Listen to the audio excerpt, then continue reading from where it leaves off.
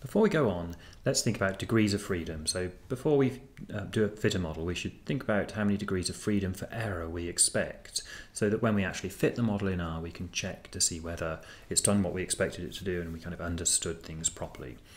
Okay, so we're going to fit a model with two continuous explanatory variables, the weight and the abdomen variables.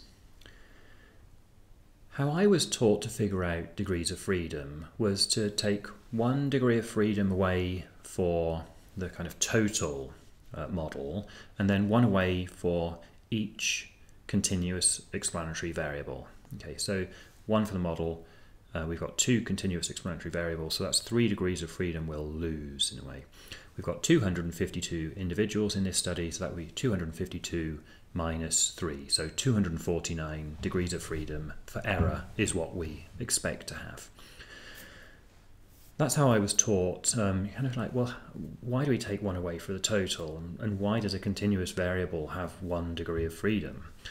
So the way I think about this now, and a way that maybe you prefer to think about it, is we take away from the total number of individuals the number of parameters, which is another word that's the same as coefficients, the number of parameters and coefficients that we estimate. So that means we need to think about what is the kind of equation, what is the model that we are fitting to the data here. It's a model with 2 continuous explanatory variables and an intercept. So it actually looks like this. I wrote it out. It's y equals a plus b x1 plus c x2, and I've not included the error term. There should be an error term there. Now, y is the response variable, so body fat here.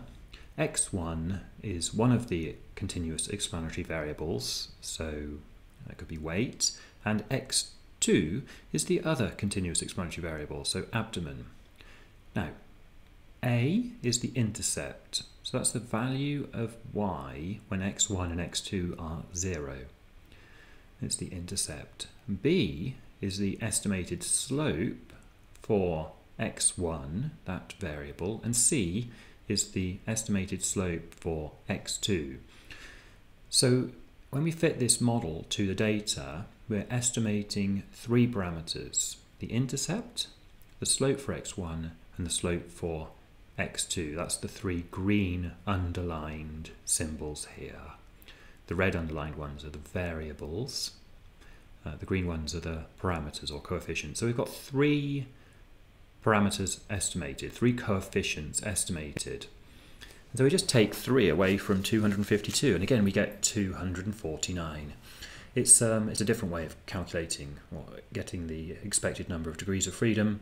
I find it a little bit easier, but you kind of have to figure out what works best for you. But generally speaking, we get the number of degrees of freedom for error by subtracting from the total number of observations the number of parameters we're estimating. Super.